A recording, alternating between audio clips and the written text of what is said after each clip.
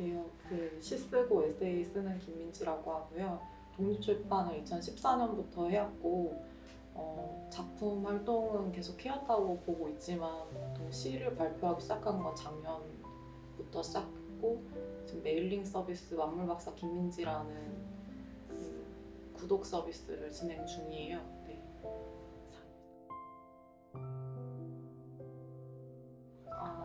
네. 보통은 제가 독립출판물을 꾸릴 때 에세이랑 페이퍼 콜라주 위주로 작업을 하다가 인터뷰 콘텐츠도 종종 할 때가 있었는데 그때는 인물에 대한 인터뷰를 주로 했었어가지고 그러면 그냥 인터뷰를 섭외한다는 느낌을 사람한테 받기보다는 제 일상에 있는 거나 아니면 풍경? 이런 것들을 직접 인터뷰해보면 어떨까라는 생각으로 진행을 하게 된 프로젝트성 메일링 서비스였는데 지금은 잠정적으로 인터뷰 콘텐츠는 잠시 홀드하고 에세이 파프리카는 주황색이 맛있어? 라는 명칭으로 22회 정도 연재를 하고 있고요. 인터뷰 콘텐츠도 이제 공개는 안 했는데 지금 작성 중에 있습니다. 네. 그리고 주력 구독료를 궁금해하실 것 같은데 무료입니다. 네, 일단 유료 콘텐츠화를 시키려고 진행한 건 아니고 부분성으로 이제 유료 콘텐츠를 해볼까라는 생각도 중간중간 들기도 했는데 무료로 시작하게 된 거는 제가 작업물들을 종이로 묶어내는 걸 되게 좋아하기도 하고 그걸 판매할 때 약간 좀 덜 소비적인 느낌이 스스로 개인적으로 들더라고요. 메일링 서비스를 하시는 분들도 물론 상품성이 좋다 보니까 그렇게 진행을 하시는 경우도 있고 글이라는 것도 어떻게 보면은 작품이기도 하지만 또 상품으로서의 어떤 가치를 작가 스스로 확인하는 작업도 필요하다고 느꼈지만 저는 아직 그렇게 제가 정기적으로 작성하는 콘텐츠 대비 이것을 진짜 돈을 얼마 정도를 받을 수 있을까라는 확신이 별로 없어가지고 처음 시작할 때부터 무료로 하고 있긴 합니다. 시를 쓸 때 관념에 대해서 되게 많이 생각을 했거든요. 사랑, 이별 이런 게 제일 많이 다루는 관념이기도 하지만 보편적으로 우리가 우리라고 얘기하거나 어떤 명칭을 얘기할 때도 그게 관념적으로 느껴질 때가 있는데 그런 관념적인 것에 대해서 다 각자의 경험이 다르다고 생각해요. 일부분 일치하는 부분도 있는데 그런 접점들을 다른 단어를 통해서 약간 교집합을 찾는 작업처럼 작업물에서 이제 반영을 하면 어떨까라는 생각을 했고 그 당시에는 초창기에는 페이퍼 작업을 했지만 책자 형태, 완벽한 책자 형태는 아니었거든요, 1호는. 근데 2호부터는 이제 책배를 덮는 형식의 미니 책자로 바꿔서 한 6호까지 냈는데 상념지 뭔가라는 작업은 한마디로 표현하기가 좀 어려운데 어쨌든 시가 되기 전에 제가 약간 메모집이나 이런 걸 남기듯이 이게 어디까지 이 관념이 발전할 수 있을까? 어디까지 이게 더 다채롭고 약간 겹겹이 있는 레이어들을 형성할 수 있을까라는 그런 독립출판물 작업이에요. 비정기로 발행을 해왔고 상념지라는 명칭을 보셔서 알겠지만 저 혼자만의 생각으로 또 꾸려진 부분이 좀 많아서 상념이라는 그런 명칭을 썼던 것 같아요. 관념어를 다루지만 결국 비정기로 나오는 상념지가.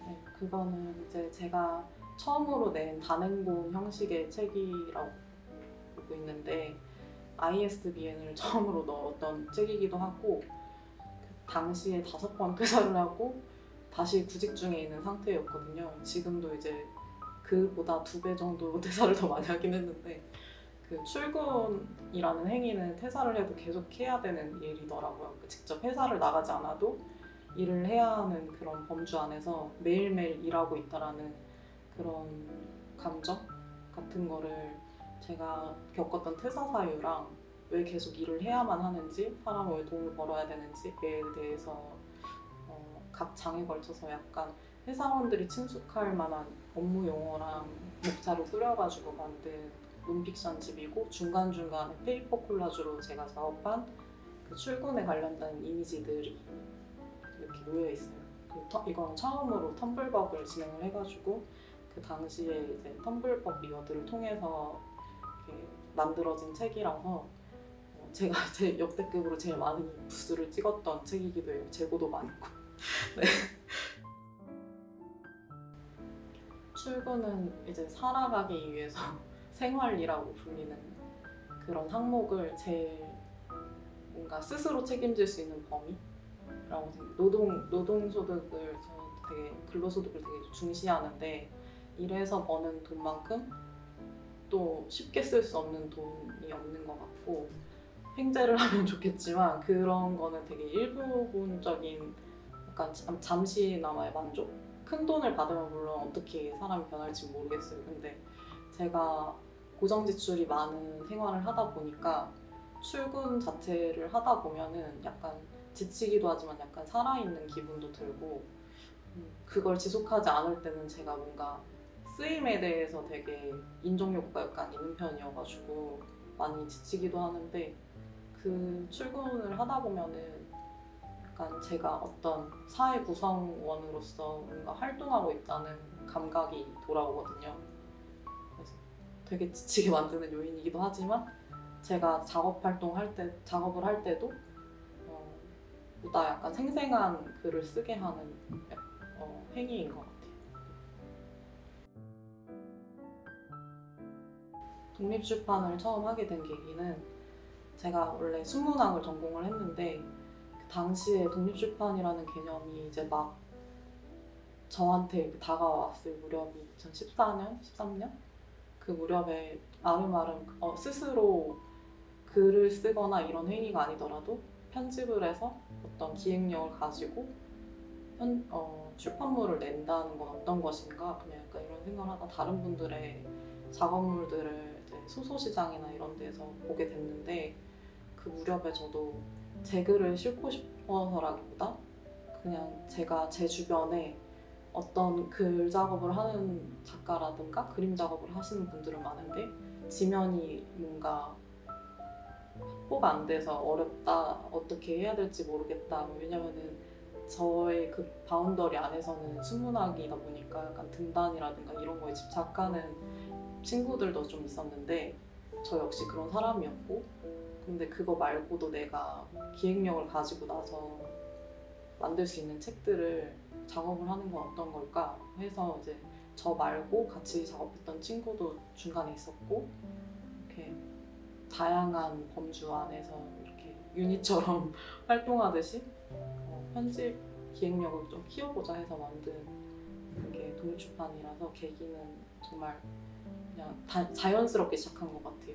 내가 어차피 글을 쓰고 있고 내 소스가 있고 할 수 있는 범주 안에서 할 수 있는 작업이 독립출판이 좀 가깝고 빨리 할 수 있는 작업이겠다. 실행을 하게 만드는 부분 되게 매력이라고 느꼈어요. 네. 제가 제일 어려운 부분인데 제가 2014년부터 해왔지만 이런 자리도 되게 처음이고 작업을 만드는 시간이 되게 길었는데 클래스를 하거나 이런 경험이 없어요. 왜냐면 저도 계속 제 작업에 집중하면서도 남에게 도움이 될 만한 어떤 팁들을 막 뭐라고 정형화하면서 제가 다듬어가기엔 너무 두서없는 사람이다 보니까 계획적이진 않거든요. 그런데 독립출판이 그런 허용 범위가 제일 큰 작업이다 보니 조언이라고 한다면은 그래도 내가 좋아할 수 있고 시간이 지나서도 약간 이 당시밖에 할 수 없었던 작업이다. 약간 그 시기에 내가 관심사로 두고 나서 다른 사람들의 눈치를 좀 안 보고 그래도 자연스럽게 착상에 따라서 움직일 수 있는 작업이다 보니까 아이디어를 쉽게 버리지 말라는 말씀을 드리고 싶고 이 작업을 하면서 제일 느꼈던 건 저는 아이디어는 되게 많은데 뒷심이 조금 부족해서 아이디어 노트에만 있고 실행까지 갔던 작업이 많이 없어요. 근데 그 사이에 몇 년이든 가지고 있으면 어떤 분이 시작했더라고요. 그래서 빨리 시작하고 최대한 빨리 그 안에서 경험을 쌓아서 다음 것들의 스텝을 밟아가는 게 독립출판의 매력이라고 생각해요. 네. 소감이라고 저에게는 약간 등단을 한다는 게 그 독립출판 하면서도 그런 거 여쭤보시는 분들이 많았거든요. 이렇게 책을 들고 나오면 이거 누가 쓰셨어요? 제가 썼다고 하면 되게 당황하시면서 가시는 분들이 좀 꽤 있어서 독립출판이 원래 그런 거다라는 인식이 있음에도 불구하고 약간 뭔가 다른 독립출판에 대한 정보가 많이 없으신 분들을 만났을 때 뭔가 계속 인정을 받아야 되고 인증을 해야 된다는 느낌 때문에 되게 부담이었는데 독립출판으로 시집을 낸 적은 없지만 제가 시의 근간이 되는 작업들을 독립출판으로 많이 하다 보니까 약간 힘을 받는 작업이 등단인가라는 생각을 했거든요. 근데 그게 막 제가 면허를 따듯이, 그러니까 말하자면은 그걸 해서 더 이기양양해지는 작업이 아니라 내가 그래도 덜 무사고나 약간 안전운전 하듯이 더 진중하게 작업을 할 수 있는 게 됐겠다라는 생각 때문에 그 문학상을 받았을 때는 신인상을 받았을 때 나도 이제 신인인가? 라는 약간 신선한 충격과 함께 약간 좀 되게 마음이 조금 놓였던 것 같긴 해요. 그게 막 풀어졌다 이런 개념이 아니라 이제는 진짜로 나한테 집중을 해야겠다.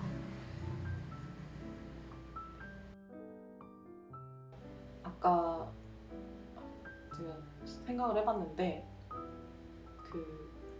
처음에 제가 학사를 밟고 나서 학위를 따로 따지는 않았거든요. 근데 바로 이제 출근을 해야 되는 그런 상황이다 보니까 근데 이제 제가 일하는 환경 속에서 석박사분들이 좀 많으셨어요. 석박사를 학위를 따고 계신 분들이 많았는데 그 와중에 저는 약간 TV 보는 것도 좋아하고 음악도 스펙트럼 넓게 그냥 아무거나 골라 듣는 거 좋아하고 되게 취향을 탈 것 같지만 그냥 이것저것 잡다한 거 보는 거 되게 좋아하거든요. 풍경도.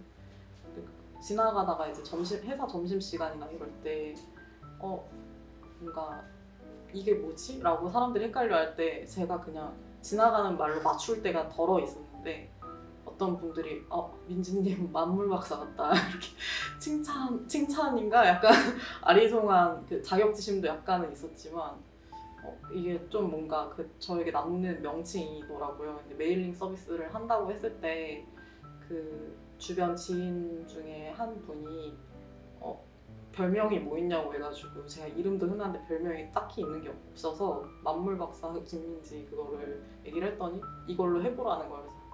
솔직히 몇 개월 동안 망설였다가 시작하게 되었어요. 왜냐면은 되게 진중하게 안와닿을 수도 있다는 생각이 들었어요. 뭔가 신바람이 박사 이런 느낌처럼 약간 좀 사람들이 글을 되게 어떻게 받아들일까 이 명칭을 쓰고 발행을 하면? 이라는 약간 스스로의 약간 우려였는데 그와 상관없이 그냥 제 것을 하게 만드는 작업이더라고요. 어제에서 미래하다 이거는 친구가 기획했던 전시에서 단어를 조합한 어떤 주사위 모양의 설탕 재질의 어떤 정육면체가 있거든요. 아까 만물박사 김민지도 그 친구로 인해서 알게 된 지인이 그렇게 해보라고 권유를 해주신 건데 이건 좀 오래된 거였는데 언젠가 내가 시로 써야지 했던 문장이었거든요. 그게 어제에서 미래하다가 따로 이렇게 정육면체가 이렇게 돌아다녔는데 제가 그 조합을 하다가 어제에서 미래하다라는 그 단어가 합쳐진 문장을 발견하게 된 거예요.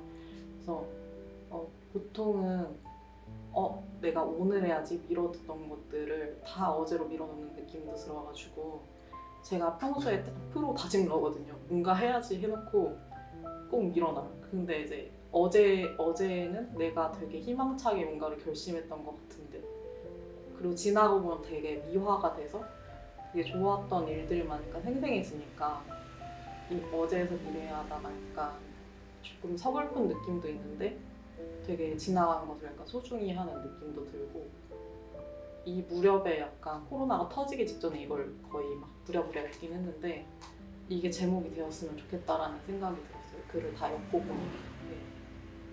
어제에서 미래하다 뭔가 내일을 더 소중히 하자라는 마음을 약간 뒤로 한 어제 뭐 오늘 다 어제 오늘 미래 헷갈리는데 어제 오늘 내일이 다 오늘이 됐다가 다 어제가 되니까 약간 뒤로 밀어놓은 마음에 대해서 쓰고 싶었던 책. 어제에서 미래하다. 어제 너는 우연히 어떤 노래를 들었다. 잠시 듣고는 평생 듣고 싶다는 느낌을 받았다. 계속 들으려면 어떤 노래인지 알아내는 게 우선이라는 판단이 들었고 한 소절이라도 똑바로 기억해야지 싶어서 귀를 기울이기 시작했다. 주변이 시끄러워졌다. 갑자기 생겨난 소음은 아니었다.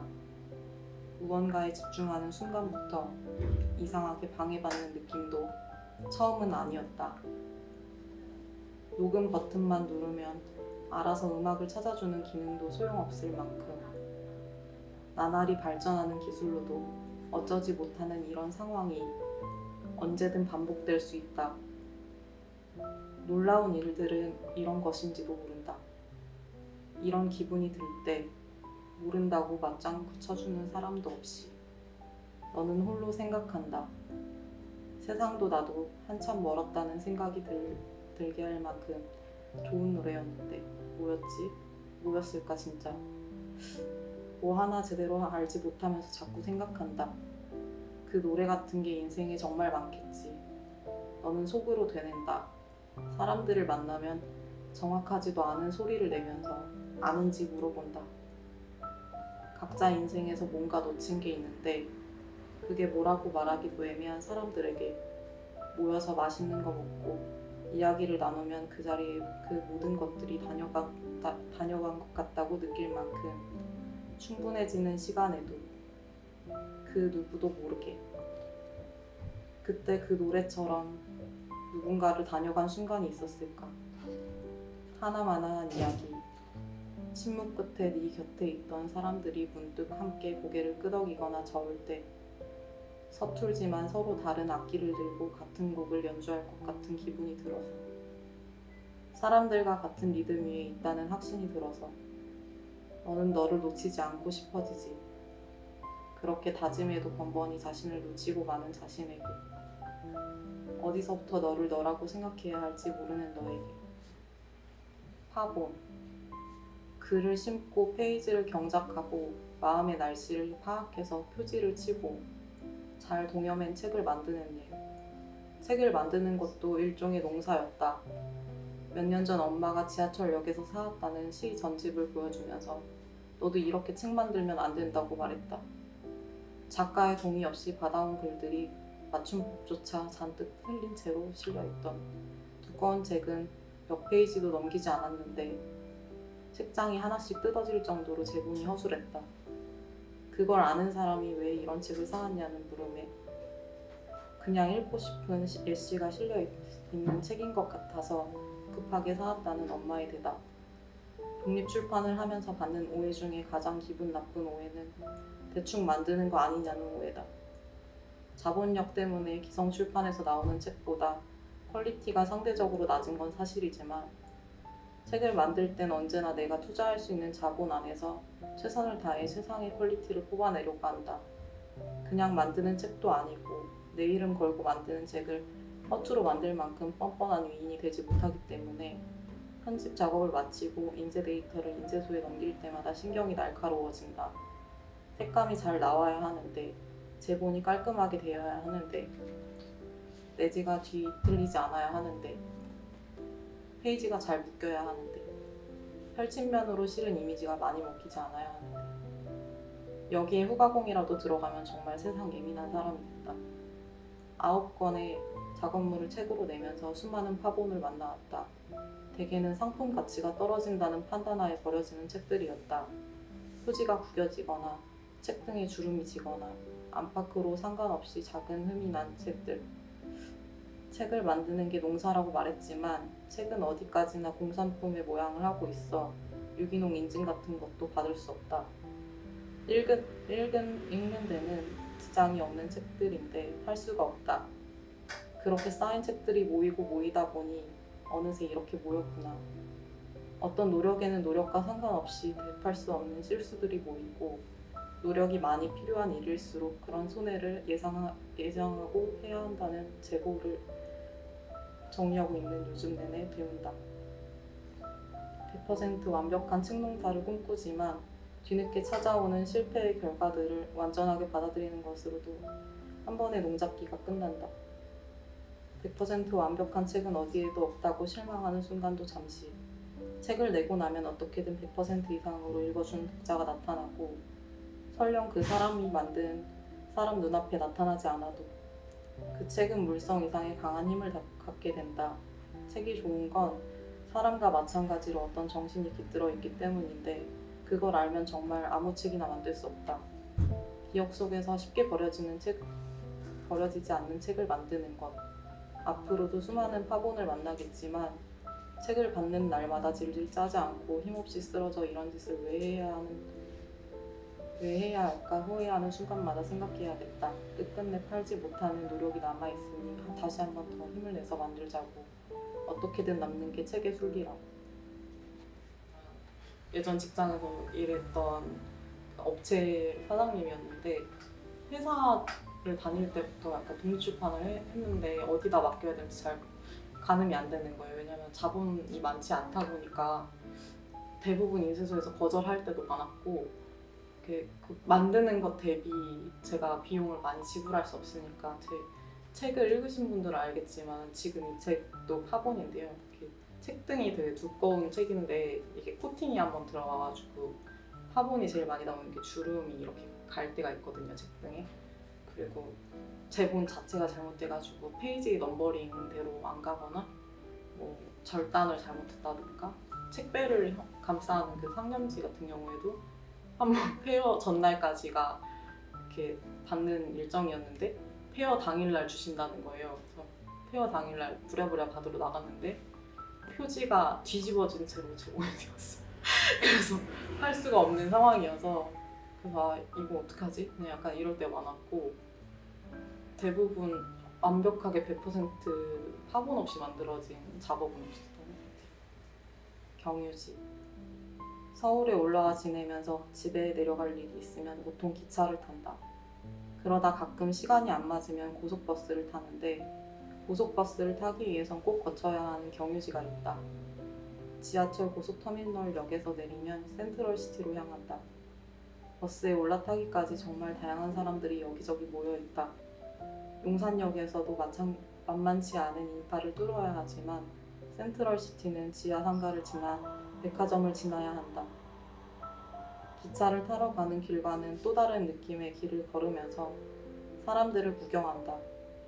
이때 가장 발달하는 감각은 후각이다. 서울에서 그나마 익숙한 대중교통을 타고 다양한 상권을 점층적으로 경험할 수 있는 이 경로에선 정말 다양한 냄새를 맡을 수 있다. 다른 냄새보다도 백화점 냄새, 여러 가지 향수나 향초, 꽃냄새가 베이스로 깔리고 새 것들의 냄새가 보인다. 조용히 에스컬레이터를 타고 오르면서 그 공간 안에 있는 사람들을 살핀다. 점원들의 표정은 명품백을 감싸고 있는 더스트백 같고 매장을 누비는 사람들의 표정은 이 대기를 감싸는 냄새만큼 다양하지만 명료하다. 코를 막고 싶을 만큼 역한 냄새는 아니지만 세련된 냄새도 꽉 막힌 공간에서 맡고 있으면 머리가 아프다. 고속버스 좌석 시트에서 올라오는 그 냄새와는 또 다른 냄새다. 멀미에도 종류가 있다고 생각하며 버스에 올라탔다. 앞좌석 무릎 위치까지 매달려 있는 그물망을 보면서 그동안 다소 촘촘하지 않은 마음으로 무언가를 붙잡지 못하고 지나갔나 생각했다. 천천히 창밖으로 시선을 옮기고 계속해서 바뀌지만 이어지는 풍경을 바라본다. 진동하는 버스 안에서 휴대폰의 진동이 울렸다. 빨리 달리거나 기다리는 것들은 모두 도착하기 위해 부르르 떠나보다. 습관적으로 떨던 다리를 멈추고 전화를 받았다. 어디쯤 왔니? 글쎄 모르겠어요. 도착은 몇 시라네요? 어디를 달리고 있는 건지 알 수 없으나 도착지와 도착 시각을 분명히 알고 있다는 게 한편으로는 안심이 된다. 물론 이것이 몇 번째 왕복이며 또 몇 번째 편도일지는 알 수 없다.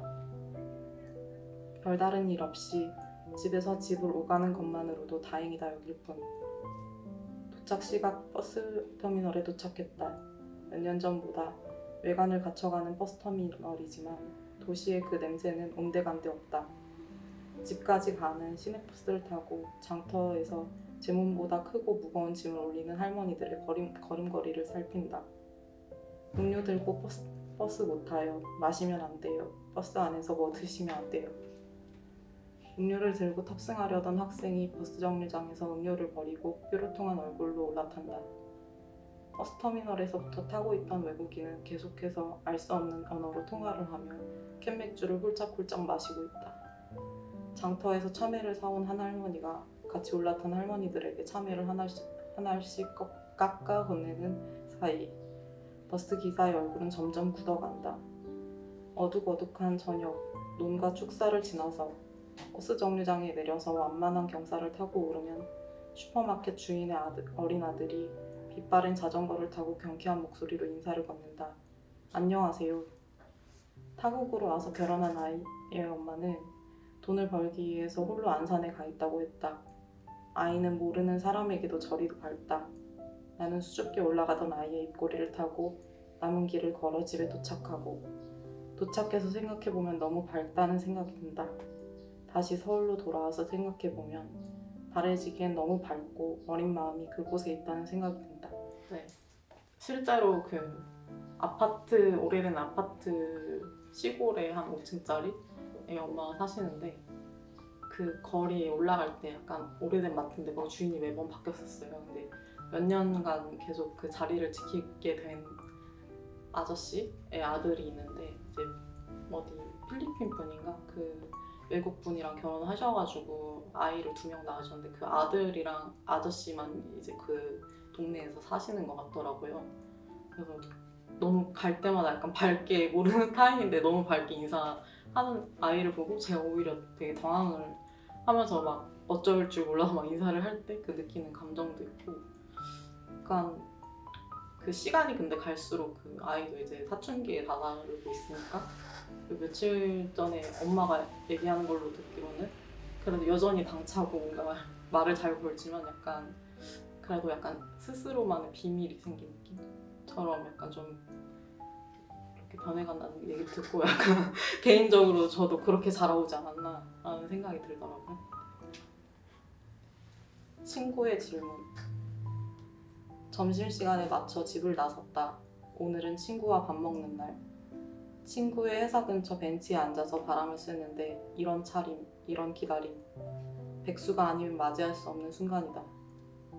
밥대에 맞춰 우르르 쏟아져 나오는 직장인들. 친구의 얼굴이 보인다.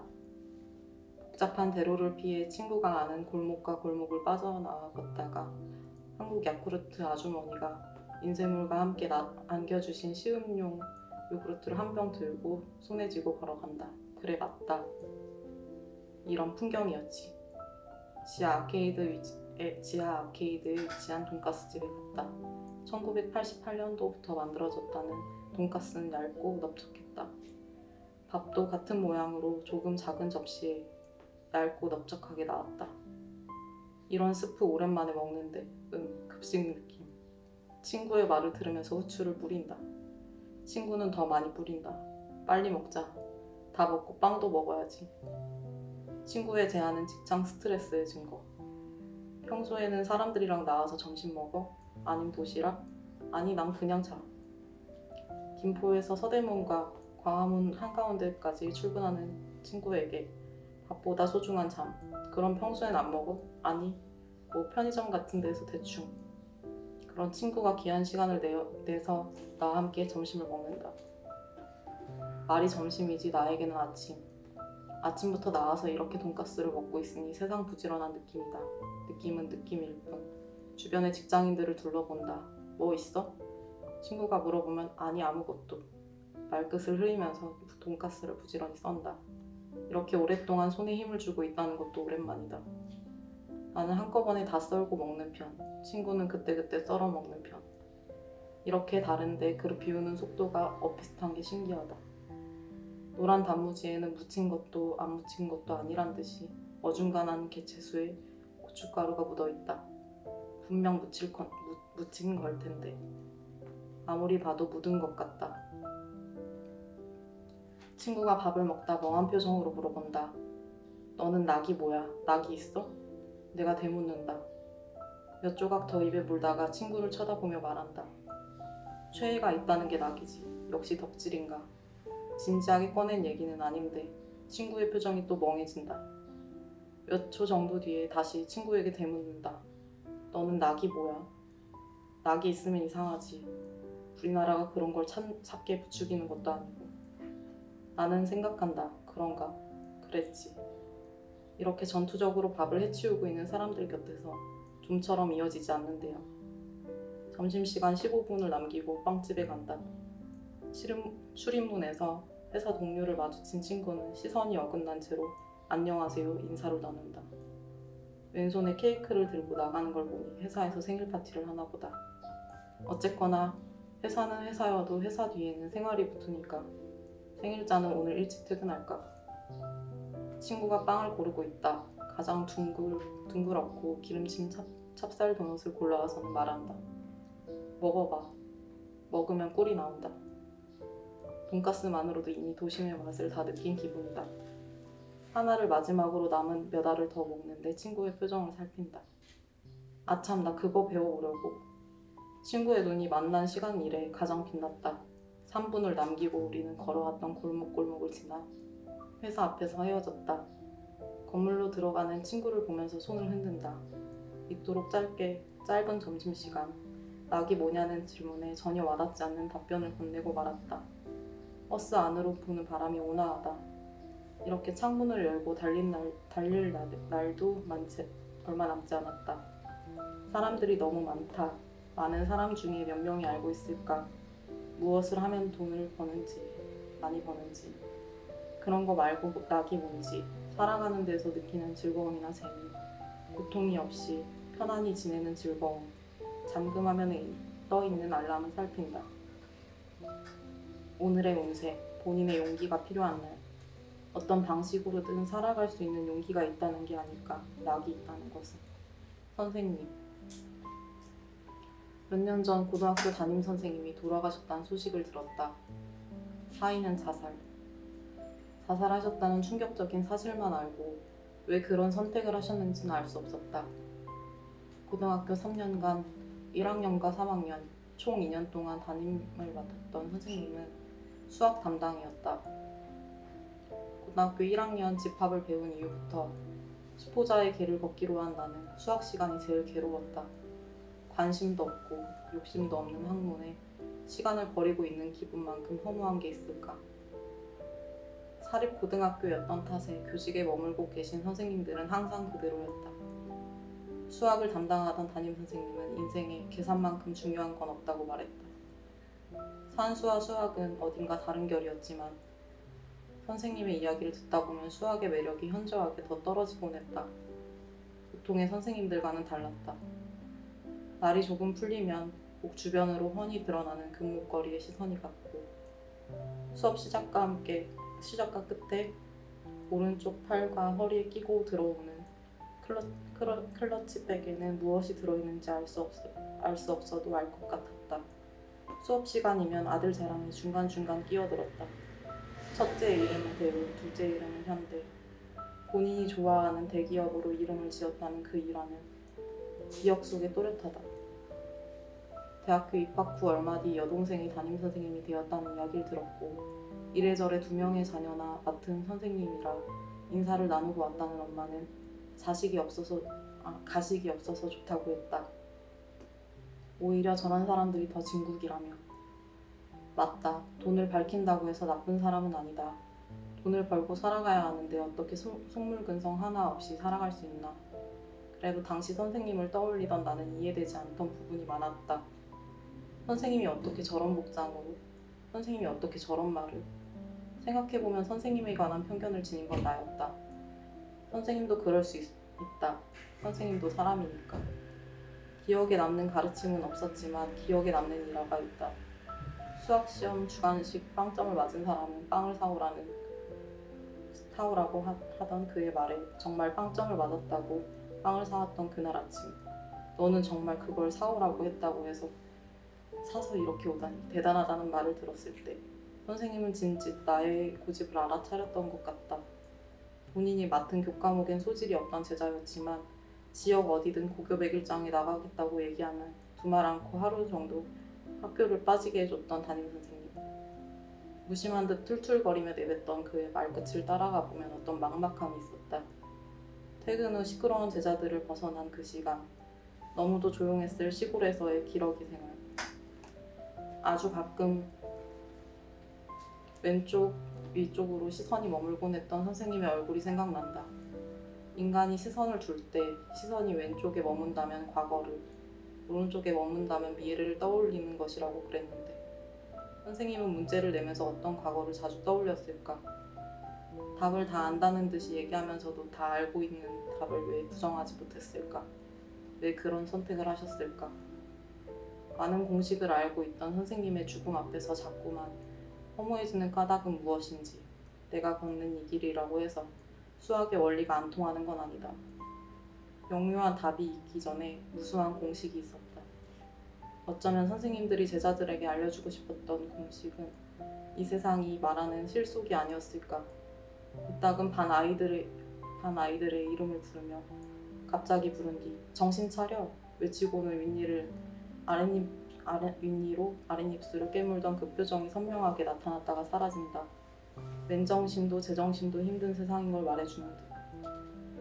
마지막 선택과 전혀 어울리지 않는 새침한 표정으로 기억 속에 남아있다. 네, 선생님 생각하면은 되게 싫은 감정이 수학 시간에 되게 발현이 됐었는데 갑자기 기억 속에 잊고 있던 사람의 죽음을 딱 겪고 나서 뭔가 많은 생각을 했던 것 같아요. 의미 부여를 하지 않았던 그 수학 시간이 되게 저한테는 가장 문학적으로 뭔가 선생님이 나한테 뭔가를 해주었던 사람인 것 같고 100일장 같은 데도 나가보라고 하셨고 근데 그 당시에는 되게 뭔가 그냥 책임감? 이런 거에 있어서 교사로서의 책임감이 뭔가 하는 어떤 고정관념이 저한테 있었던 것 같은데 제일 선생님답게 뭔가 저를 응원해 주셨던 분 같아서 썼어요. 기회가 뭐길래 줄 세우기는 싫은데 새치기는 더 싫지. 그래서 시험은 공정하다는 생각을 했던 거야. 똑같은 문제를 풀어서 찾을 수 있는 건 등수 하나인데 그걸 알면서 왜 그 시험을 준비하는 거냐고. 그건 기회가 주어지잖아. 물론 그거 하나 통과한다고 해서 크게 달라지는 건 없지만 말이야. 일단은 기회가 주어지잖아. 그 시험을 통과하면 또 다른 경쟁이 시작된다던데 일단은 통과했으면 좋겠어. 요즘은 어떤 생각까지 하는지 알아? 교회 다니는 사람들이 배우자 기도를 하는 것처럼 심사위원 기도를 해야 하나 그런 생각도 들어. 그날 기분을 타면서 읽을 수 있는 글이 있다고 생각하거든. 언제 읽어도 좋은 글을 쓰고 싶지. 근데 일단 남의 눈에 들려고 하는 순간 모든 문맥이 무너져버려. 어나더 레벨이라고 해야 하나. 진짜 기가 막히게 좋다 싶은 글을 쓰고 싶은데 욕심을 부리면 그게 다 글에서도 나타난다. 기운을 내 쪽으로 가져오는 게 중요하대. 식상한 얘기지만 그 말이 맞는 것 같아. 님들이 뭔데 저를 평가하세요. 저는 계속 쓸 건데요. 그런 초연함이 필요하대. 초조함은 됐다 이거야. 시험을 보겠다고 제 발로 찾은 문턱 앞에서 뭔데 평가하냐는 말이 좀 이상하긴 한데 그 말에 마음이 기우는 게 사실이다. 그런데 가뜩이나 죽은 길을 어떻게 살려. 조금 더 영악해야 하는 싸움인가? 막 마음이 불편했어. 지난달에 그런 얘기를 들었어. 위선보다 나쁜 게 위약이라고. 그냥 왜 난 이렇게 단단하지 못하고 물은 걸까? 그걸 더 집요하게 생각하는 게 방법이라고 그러더라. 읽으면 나조차도 깨림직하고 찝찝한 글은 안 쓰고 싶었고 예쁘기만 한 글은 정말 안 쓰고 싶었어. 정돈을 필요 이상으로 해서 남는 게 없는데 지금 내 글의 문제라면 그런 거겠지. 역시 남의 시선을 인식하는 게 문제구나 싶었어. 읽는 사람을 조금 더 믿고 의지하는 포인트도 있어야 한다.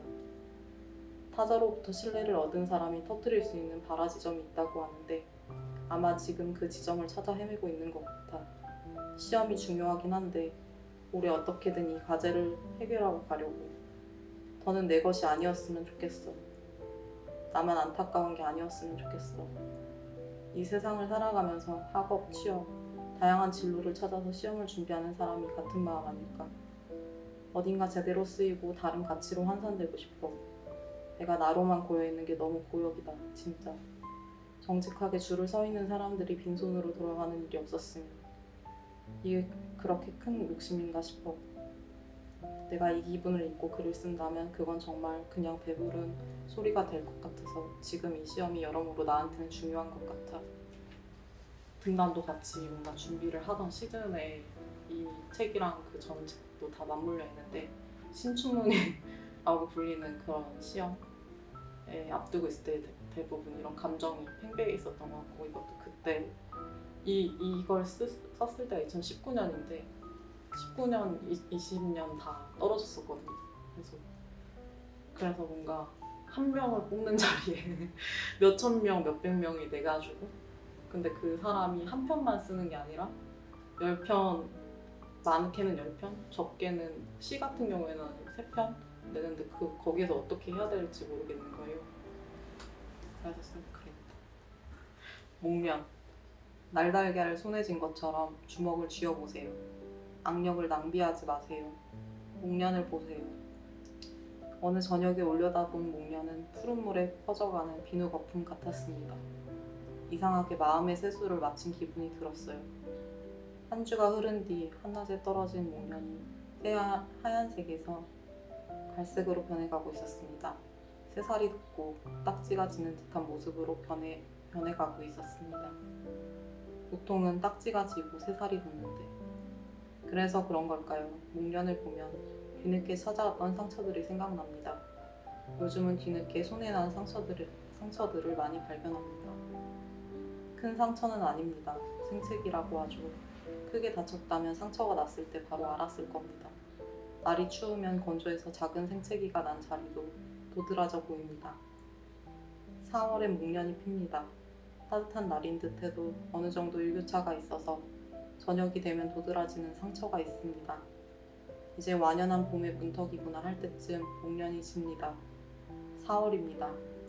손에 힘을 빼고 걸으면서 목련을 생각합니다. 어떤 상처는 너무 작아서 건조하지 않으면 알 수 없습니다.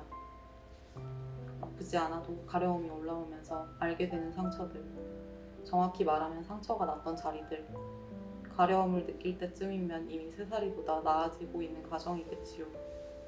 그냥 이렇게 보고 있으면 언제 긁혔지 싶어서 의아해집니다. 손을 움직이다 보면 이런 생채기들은 피할 수 없는 손의 숙명입니다. 사는 것도 이와 다르지 않다고 생각합니다.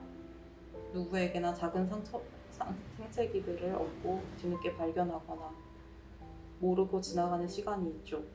살아있는 한 움직여야 하니까 이 손처럼 말보다 먼저 나가게 되는 순간이 있는데 나를 벗어날 수 없는 마음이 있습니다.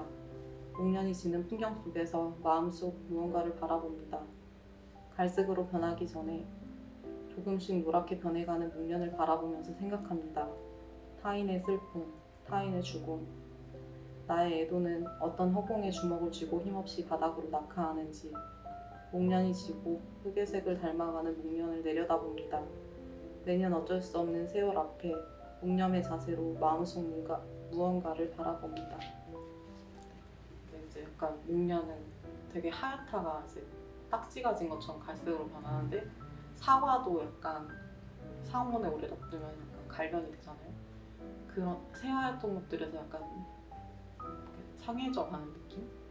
그리고 얼마 전에 엄마랑 산책을 하다가 봤는데 엄마가 이렇게 동백꽃을 지나가고 있었는데, 동백 그 이파리가 되게 유독 윤기가 있잖아요. 동백 기름 쓰듯이. 근데 이제 거기에 이제 이파리 중에서도 제일 여린 잎이 제일 반짝반짝거리는 엄마가 지나가면서 정말 제 어리게 나오는 것들이 제일 윤기가 있고, 사람도 마찬가지로 저렇게 뭔가 저랬었는데 다 저렇게 지는 것 같다. 약간 동백 꽃잎 말고도 잎을 보고 그런 얘기를 한 것처럼 목련 봤을 때 약간 그런 느낌이 좀 들었던 것 같아요.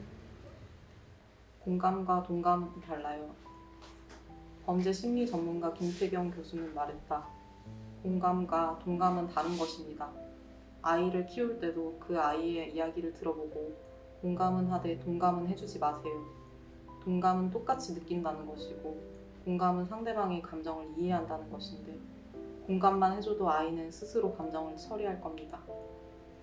글을 좋아하고 글쓰기를 계속하려고 마음먹기 시작한 과거부터 사람들 입에서 떠나지 않던 말이 있었다. 너 혼자만, 너희들끼리만 알아들을 수 있는 게 문학이냐. 문학은 원래 이렇게 어려운 건가요? 쓰는 사람 입장에서도 쉽게 쓰면 안 될 것 같은 강박 때문이지. 작가가 살아가는 현실과 너무 가까우면 일기가 아닐까, 썰 아닐까. 확신할 수 없는 난처한 때문인지 아무튼 습작생으로서 과거 문학을 생각하면 대단히 어렵고 외로운 길을 걸어야 대단한 것이 나올 것 같은 느낌도 들었다. 앞서 말한 교수가 문학에 그 이야기를 적용하라고 꺼낸 이야기는 아니었지만 적용되고도 남는 이야기라 여기고 여기까지 끌고 왔다. 요즘 문학은 어떤 것 같아요? 읽어봐도 도통 무슨 얘긴지 모르겠나요? 어렵게 느껴지나요? 물어본다면 사람들은 어떻게 대답할까? 최근 문학은 혼자 있되 외롭지 않은 길을 걸어가고 있는 느낌이다. 국내 문학의 경우 더더욱 시와 소설 가릴 것 없이 공감할 수 있는 부분을 많이 꺼내 보이는 모습으로 체감상 더 많은 사람 곁에 가 있는 게 아닌지. 마음 깊이 들어가려는 욕심까지는 안 부리게 되는 것 같은데 독자를 믿고 조금 더 현실을 이야기하는데 또 과감해진 건 아니지. 여러모로 글을 좋아하고 글쓰기를 계속하려고 노력하는 현재 신의 흐름을 읽는 한 사람으로서 미묘한 변화가 놀랍기도 하다. 사실 그전에도 문학 안에 대중성은 있었다. 어떤 성질이 아니다. 다만 이야기와 감각의 본질이 동시대를 살아가는 사람들의 일상에 초점을 맞추고 있어서 그 성질이 조금 더 빛을 발하는 듯하다. 이 상황에 여전히 갈팡질팡하는 건 글을 쓰는 나 자신이다. 어제는 내 목소리가 제대로 안 나온다고 고민했지만 더 깊이 들어가 보면 나는 여전히 사람들이 뭘 좋아할까? 그 질문을 스스로 거두지 못해서 방황하고 있다. 내가 좋아하면 나만 좋아하는 건 아니겠지. 내가 싫어하면 나만 싫어하는 건 아니겠지. 다만 모두가 그것을 좋아하거나 싫어할 수는 없겠지. 한 마음으로 뜻을 모을 수 있어도 같은 마음이라고 생각하고 아무 말이나 내뱉으면 안 되겠지. 이럴수록 나를 믿고 나의 목소리에 귀를 기울여야 모호한 마음이란 말에도 수가 생기지.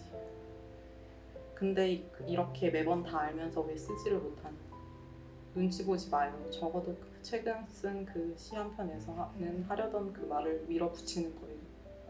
어제 쓴 시에서 화자가 뭘 대단한 걸 해낸 건 아니지만 본인이 왜 그렇게 애매모호할 수밖에 없는지 입을 때려는 느낌이어서 좋았다고. 읽은 사람들에게 그 진전이 보였다고 해서 조금 더 퇴고하고 싶은 욕심이 생겼다. 완고하게 완고를 만들 때까지 힘을 내서 더 붙들어야 한다. 오늘은 전체적인 투고작을 스스로 골라내고 마감일까지 퇴고에 박차를 가한다. 등단 소감에 쓰일지 낙선 소감에 쓰일지 일부러 남을지 어떻게 될지 모르는 낙서도 남겨두었다. 한 가지 확실한 건 지금까지 시가 있어서 혼자 있되 외롭지 않은 길을 걸어올 수 있었다. 내가 나에게 공감만 해줬을 뿐인데 스스로 감정을 처리할 힘을 수필을 통해 배울 수 있었다. 시와 수필을 쓰는 한 나는 부족해도 좋은 사람은 되지 못해도 이보다 더 나쁜 사람은 되고 싶지 않다는 바람을 잊지 않는 것이다. 나와 비슷하고 또 다른 사람들을 쉽게 스치지 않고 마주할 수 있다. 시가 있어서 수필이 있어서 나는 세상에 시선을 거두지 않고 살아갈 수 있다. 동감이랑 공감이랑 뭔가 헷갈려서 쓰는 것 같아서 되게 글쓰기도 약간 자기 치유의 느낌대로 갈 때가 있어가지고 갑자기 이 얘기가 흘러드는 산문을 쓰게 된 것 같습니다. 신을 믿지 않았다기보다 믿는 신이 없었다. 인간을 믿었다기보다 내심 믿는 구석이 있었다. 그 구석진 마음으로 쓴 시가 신과 같아서 딱히 어떤 신을 믿어야겠다는 생각은 하지 못했다. 작은 마음 하나 간직하는 일이 점점 버거워진다. 2019년 2월 24일 일요일 저녁 북페어를 마치고 함께 책을 팔러 나온 영원 언니와 종로에서 대학로까지 걸어갔다. 간단하게 작은 가게에서 냉면으로 뒤풀이를 하고 헤어지며 근처 성당에 미사리를 드리러 가겠다는 언니를 데려다 주기로 했다. 해화동 성당 앞. 언니가 평소 다니는 성당은 아니었지만 언니는 익숙하게 자세를 고치며 문 앞에 도착했다. 마중이 목적이었는데 막상 근처까지 따라오고 보니 들어가는 것도 나쁘지 않을 것 같다는 생각이 들었다. 이사 시간이 가까워져 서두르는 언니를 따라 계단을 오르려고 뛰다가 왼쪽 발목이 살짝 꺾였으나 어쩐지 부상보다는 스트레칭에 가까워서 웃으며 자리를 잡고 앉았다. 어린 시절 달란트 시장 때문에 친구를 따라 교회에 가서 예배도 드리고 불교 신자인 엄마를 따라 절에 가서 예불도 드렸지만 성당에서 미사는 처음이다. 성당을 구경하러 들어선 적은 있으나 이런 의식은 처음이었다.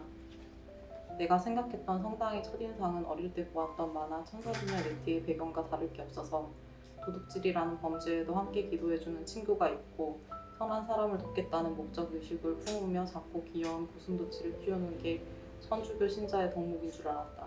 네티처럼 명랑한 인간이 되진 못했지만 사람들을 따라 미사를 드렸다. 신부님이 얘기하면 듣고 사람들을 따라서 웃으면 웃고 무릎을 꿇으면 무릎을 꿇고 눈을 감은 채 갈 길을 잃은 입술로 기도를 드리고 찬송을 했다. 그날 봤던 신부님은 다소 까무잡잡한 얼굴에 삭발한 모습이셨는데 이야기를 들어보니 선교 활동을 많이 하시는 분 같았다.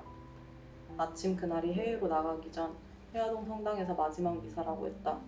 누군가의 마지막이 누군가의 시작이고 누군가의 시작이 누군가의 마지막이라니. 미사 중간에 앞과 옆과 뒤를 돌아보며 사람들과 인사를 나누는 시간이 있었는데 그때 뒤에 앉아 계신 아주머니가 나의 인사말에 살짝 당황하신 듯했다. 평화를 빕니다라는 인사말을 몰라 감사합니다라고 반복해서 인사를 건넸던 것이다. 순간적으로 죄송해서 죄송합니다라는 말을 덧붙였다. 이마저도 뭐랄까 시적이었다.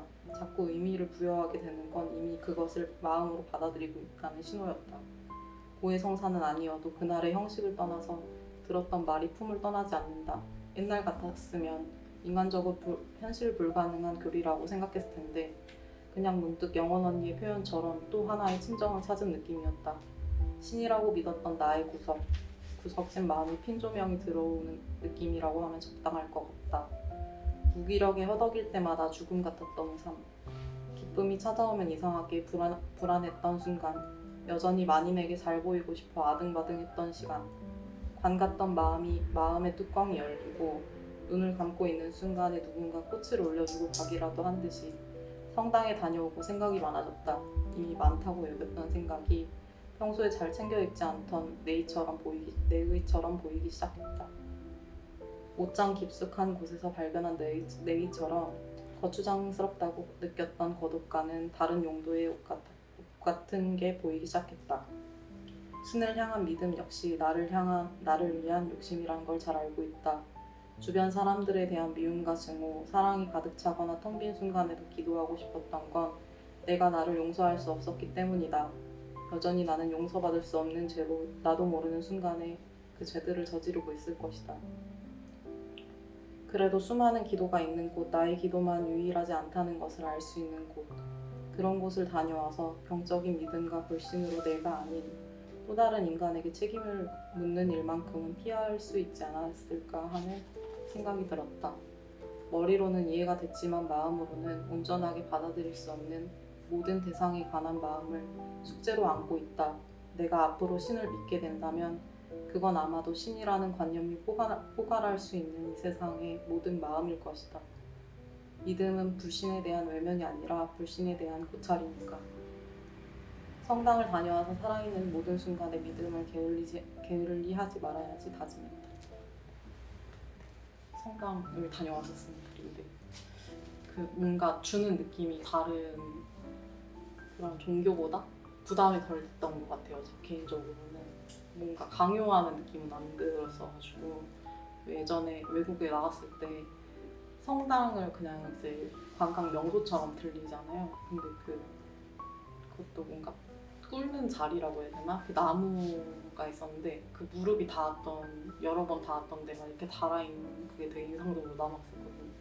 근데 거기 있는 사람들 모두 뭔가 강요하지 않고 자기 너무 죄인처럼 스스로 앉아서 계속 그걸 한다는 게 저한테는 무언가를 믿지 않는 사람으로서는 좀 시시하지 않고 되게 놀라운 광경? 근데 매번 만나는 사람들은 그런 무드를 갖고 있진 않잖아요. 누군가한테 줬던 상처도 그 자리에 와서 뭔가 풀어낸다는 게 되게 신기한 자리예요.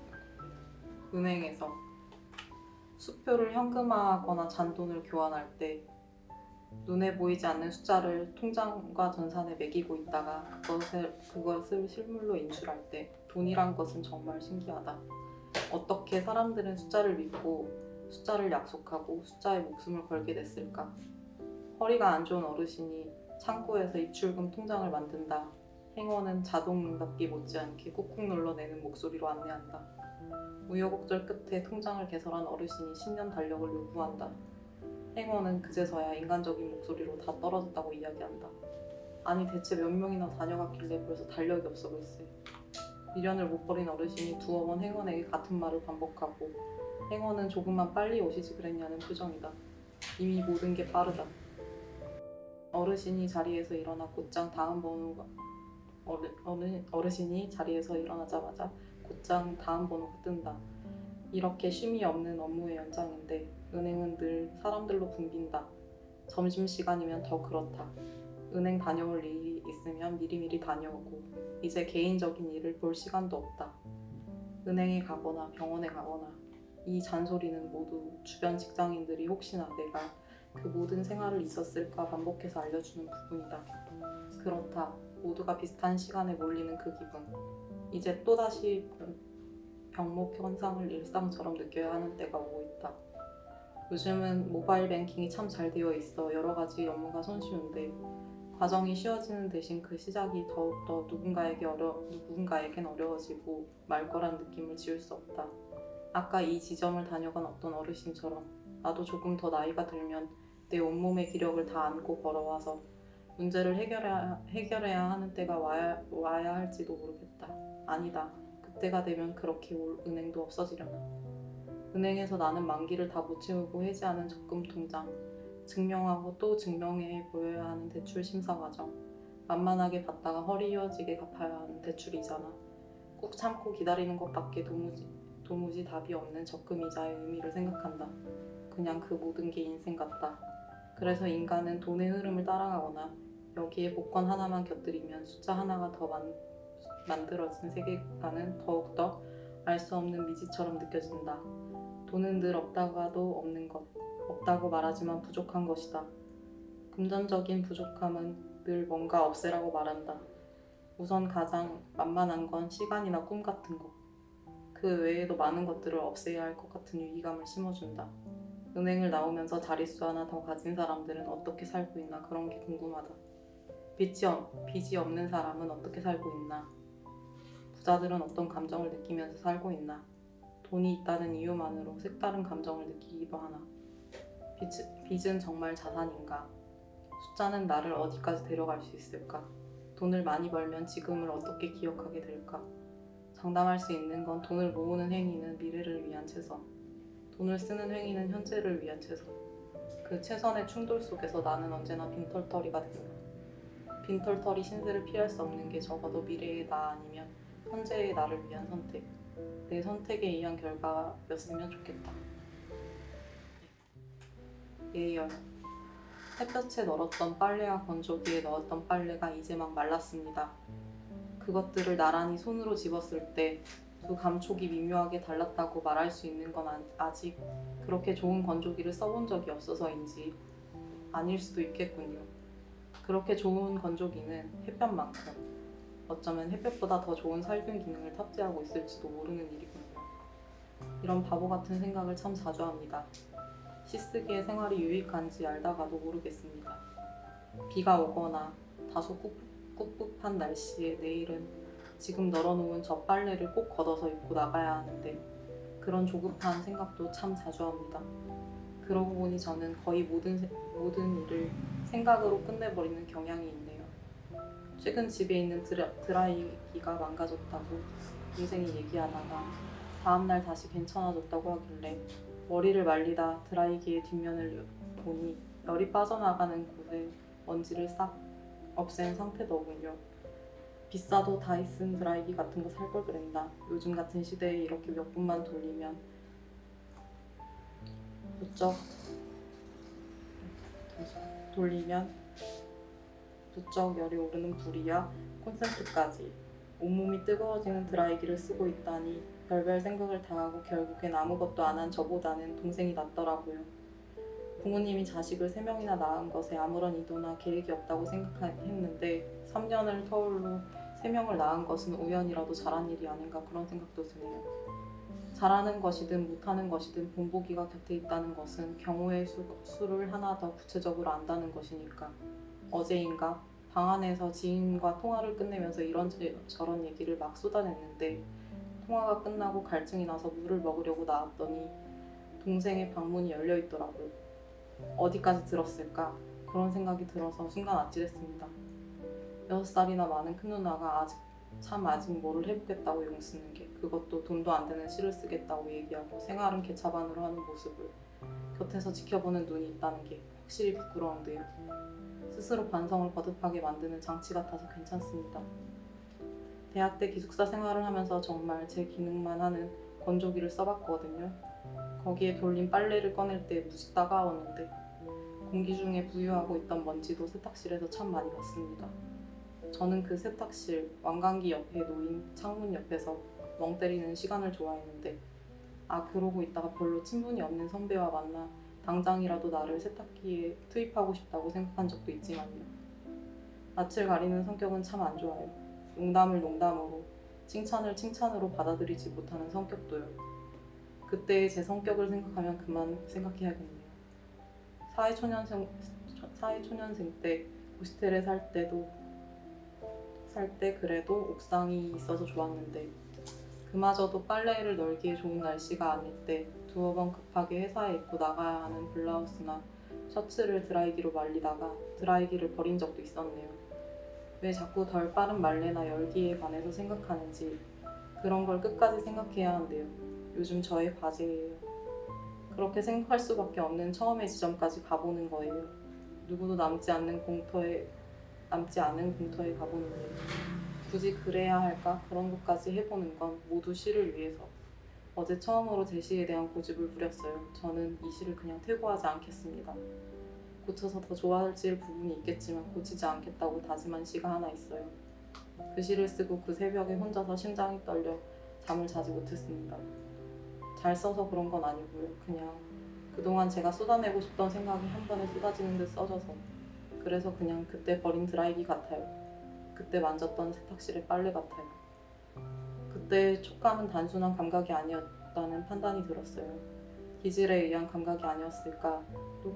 또 그 기질은 환경에 의해 만들어졌던 것이고 소모적으로 살았던 저에게, 편협하게 살았던 저에게 또 다른 길을 걸어가라고 제 손을 떠나준 시가 하나 생긴 겁니다. 너 이제 좀 세상을 다르게 살펴봐야 하지 않겠니? 그 시가 그렇게 말을 걸어주는 것 같았어요. 어렵게 말린 옷을 입고 이제는 열기보다는 어떤 온기 속에서 조금 더 지켜봐야 했던 것을, 모르는 것을 지켜보려고 합니다. 일단은 거기서부터 다시 시작해야겠어요. 와주셔서 감사하고 지인들도 있지만은 책 글로 봤던 분들을 다시 뵐 수 있어서 마켓에서는 제가 약간 파는 것에도 의욕이 없어 이게 앉아있을 때도 많고 약간 이게 무슨 책이에요 했을 때 약간 얼버무리는데 읽으면 다 해결이 될 거라는 생각 때문에 더 약간 낯가려서 얘기를 했는데 오늘 진짜 막 고민했거든요. 친구들이 와줘서 그래도 누군가는 있겠다라는 생각을 하면서도 읽으셨던 분들이 한 분이라도 오시면 진짜 힘을 받을 것 같다고 했는데 와주셔서 정말 감사하고 나중에 또 저는 꾸준히 페어 나가기도 하고 다른 신간 낼 때도 되게 더 편하게 만날 수 있는 자리에서 또 뵀으면 좋겠어요. 네, 감사합니다.